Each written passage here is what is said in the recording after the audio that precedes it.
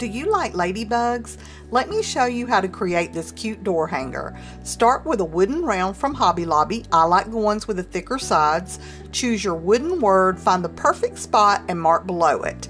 Paint the bottom white, and when that's dry, add painter's tape and paint the top red and the sides and the wooden word black.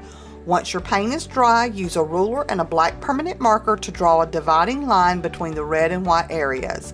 Measure a space for your word, then draw another line to separate the white area. Print a cute ladybug graphic, scribble on the back, and trace it onto the sign to transfer the design.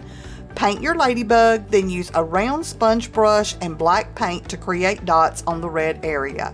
Glue your word to the center of the sign, and just like that, you have an adorable way to greet your guest.